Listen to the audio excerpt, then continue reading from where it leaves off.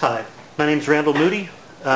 This is a hopefully quick tutorial on sintering clay and opening up for your first pulls. The way I do it is I usually throw on a bat, but you don't have to. Some people throw on the wheel head. I usually, depending on how I feel. I try to make sure that I'm sort of pre-sintering the clay. Here I'm also making sure that the clay is stuck to the bat or the wheel head very well. When you're sintering, a couple of things you want to remember. You want the center of the force coming around and into your hand, into this part of your hand. My elbow, I don't know if you can see it, is on my thigh, braced on my thigh. And the reason for that is the center of the force pushes here, and it has to push against my entire body. Whereas if I'm pushing with this part of my hand, it's very easy for the clay to move my fingers. So, water. Don't be afraid of the water at this point in time.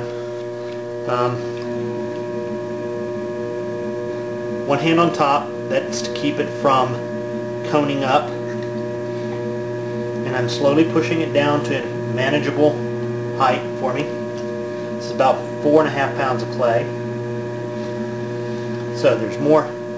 I'm trying to resist the clay rather than push the clay.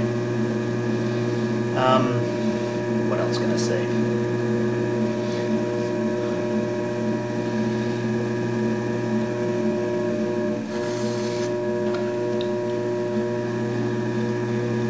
Center to a medium to high speed. If you're centering going very, very slowly, what happens is if the clay is off like that, if you're creeping along, you're going to naturally want to chase that offset. Let the clay run into your hand until it's centered. When you release the clay slowly.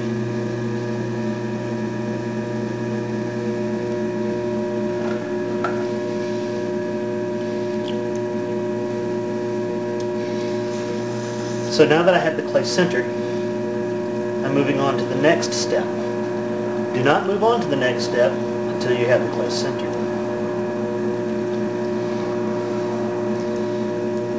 My hands I'm using touching each other. They also act as a brace, one for the other. When they're touching, they let each other know where they are. Pushing down, I don't want my fingers going straight in, I want them more angled. This clay's a little on the stiff side for me, so you can also brace your backhand.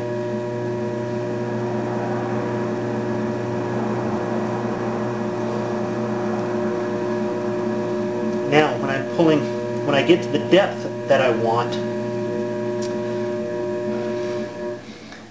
I'm pulling back to probably about 5 o'clock. And I'm pulling like a record stylus. If I want it to go straight across, I don't want it to go down, because then that sets up a high point in the center and a low point on the edge. And I don't want to go up, because then I'm creating more of a bowl shape. So pull straight back.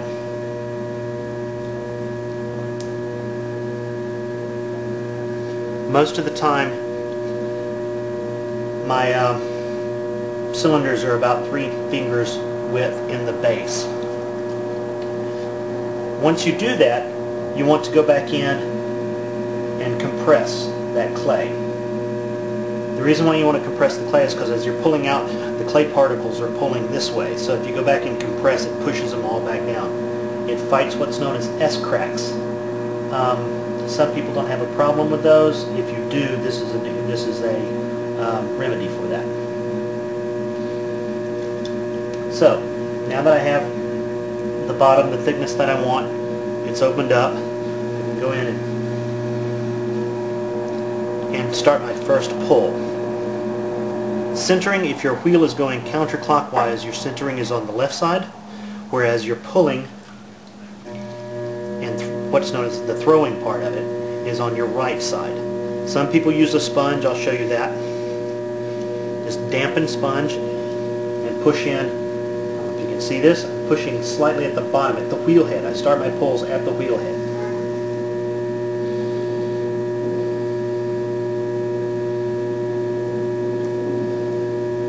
I'm not trying to move a whole lot of clay at this point in time. I'm trying to get a little bit of height.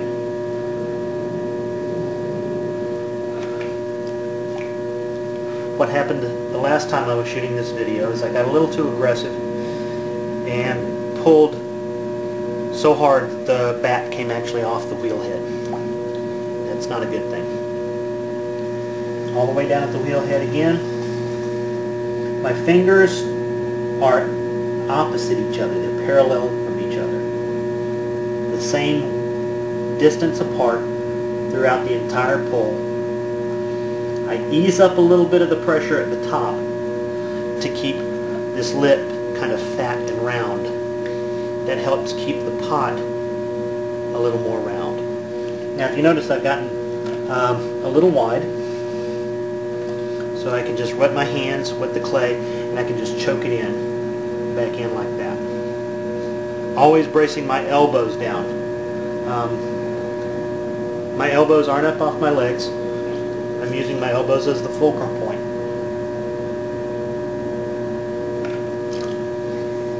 I'm gonna slip here. 4 pounds of clay should be getting me about, I would say, 12 inches tall on a cylinder of this diameter. If you're a beginner, don't worry about that. The main thing you want to practice is an even wall thickness.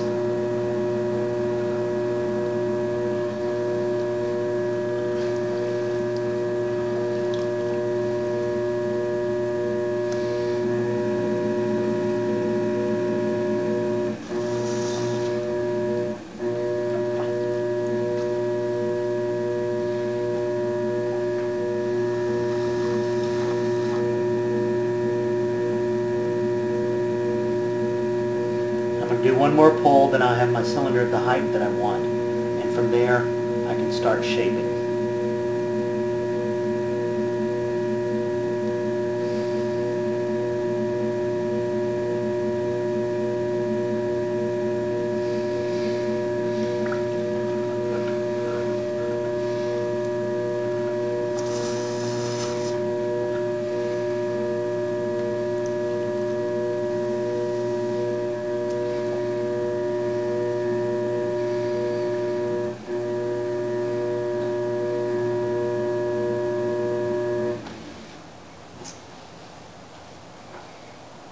Hope that helps.